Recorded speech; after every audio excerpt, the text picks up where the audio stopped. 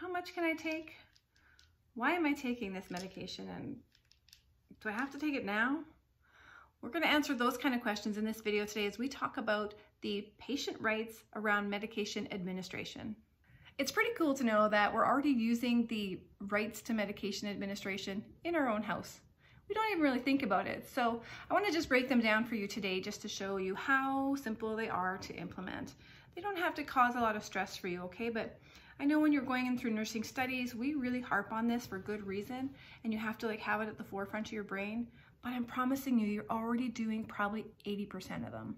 So let's just put some words into our actions here.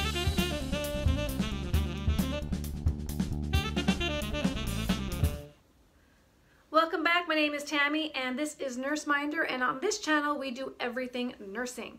So if you're new here, consider subscribing below so that you get the next video when it's released. Now when it comes to medication rights, we use them all the time in our daily routine, but when it comes to nursing with a patient, we need to make sure we're paying attention to these with a little bit more detail. Number one is the right person. Who is supposed to get this medication? Basically. Now in the hospital that can become complicated when you have two people who have the same name or names that sound similar. We have to pay a little bit more attention and be more intentional with our actions. And so that is why we have the two-person or two-patient identification. We can come in, we look at their wristband, we ask them their name, we ask them their birthday to verify that we have the correct person. The next thing we want to look at is the right drug. What are we giving to this person? And so I wanted to make sure that I did have my vitamin D this morning, and I didn't grab, say, the turmeric, because this is a very different, this has a very different use, okay? And I also made sure I didn't grab the Advil, because I don't have any inflammation right now, and that's not what I'm looking for. I was looking for vitamin D, so I made sure I had the right drug, and you identify it by its label. Now there are generic and brand names that we talk about in nursing, and you want to know the difference between the two.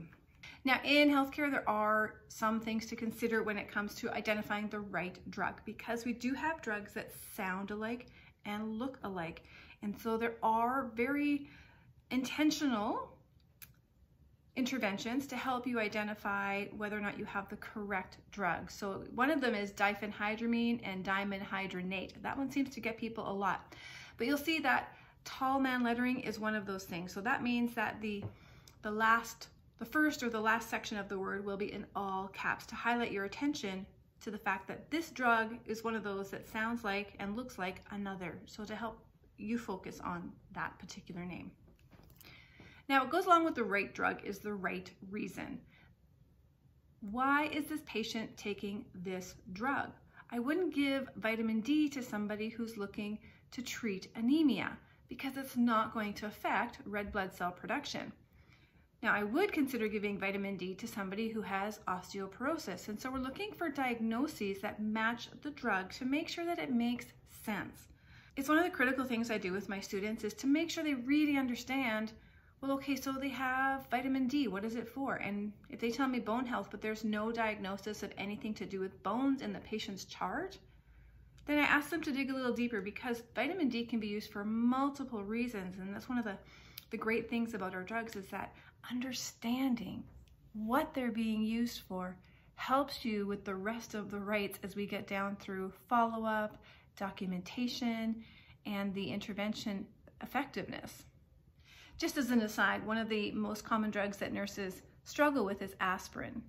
Why is your patient on aspirin? Many people will tell me because they have a headache or inflammation, but they will have a glaring history of cardiovascular problems. So I will encourage you all, hint, hint, wink, wink, nudge, nudge, to consider aspirin for its antiplatelet properties.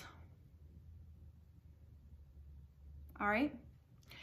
More so than its anti-inflammatory properties when you're dealing with the population that has a cardiovascular history. So there's a hot tip for you. That is a big one.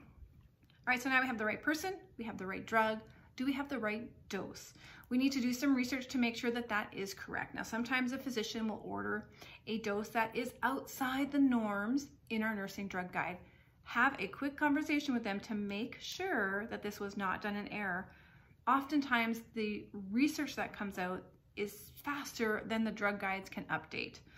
And then the doctors will be aware of these changes and they can implement them faster with greater therapeutic effect. Other times they've made a mistake, and we need to have that conversation to ensure that we are not under or overdosing our patients. With the right dose comes the right frequency. How often are they going to get this medication? Now for the vitamin D, I noted it's only once a day, so I'm not going to take it at lunch and at supper and before bed. That would be an overdosing. The right dose and the right frequency is based out of the information that is gathered through our pharmacokinetics and pharmacodynamics, which is a topic broader than this video, but you can watch that information here. I'll pop up a video for you so you can look at that after.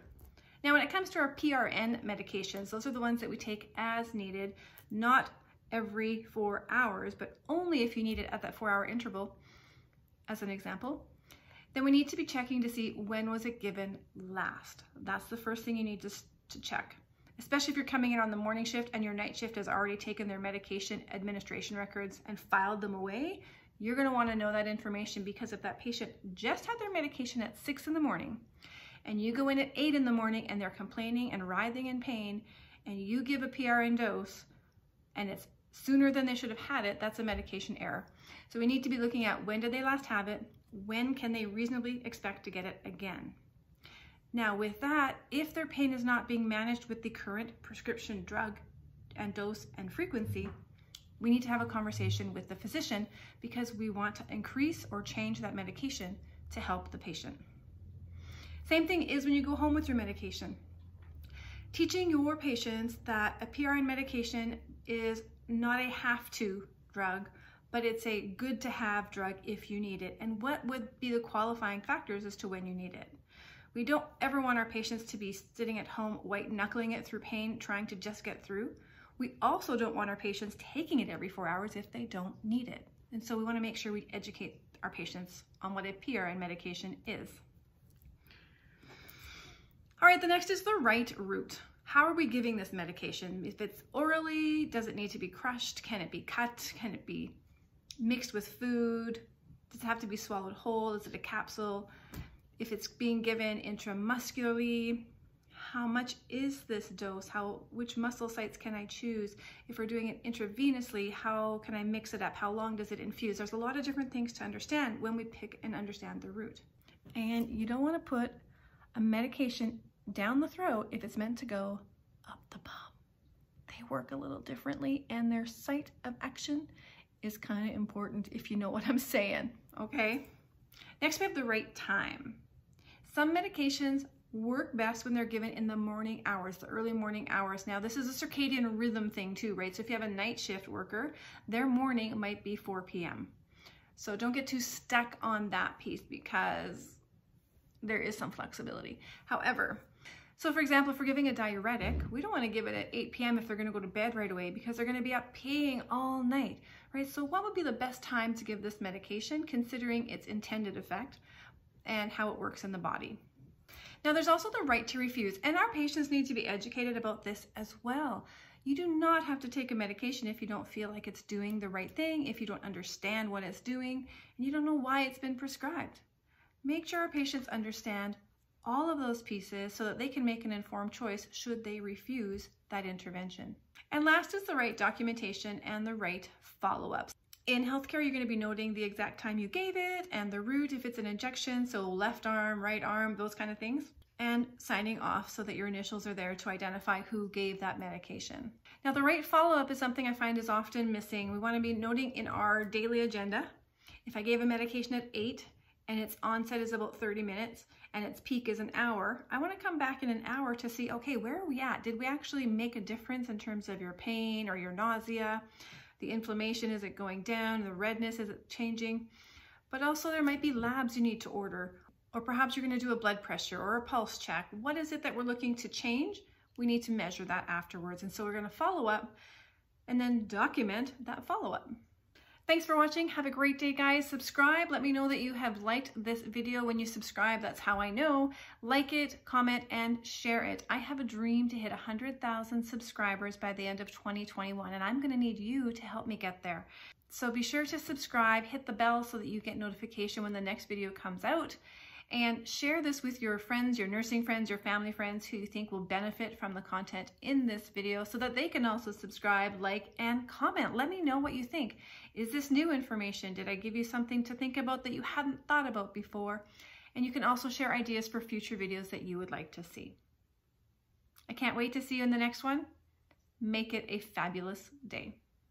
Hey, I know you're probably not ready to get off your phone or go back to work just yet, or maybe even turn the lights off to go to sleep. So why don't you spend a little bit more time here watching another video?